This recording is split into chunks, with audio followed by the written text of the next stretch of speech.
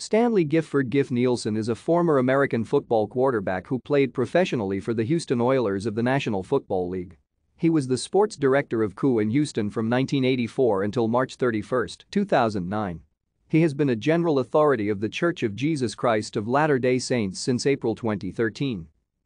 Nielsen grew up in Provo, Utah, and attended Provo High School, playing as the school's quarterback. Nielsen remained in Provo and attended Brigham Young University, where he was an All-American quarterback for the Cougars under head coach Lavelle Edwards. He was inducted into the College Football Hall of Fame in 1994.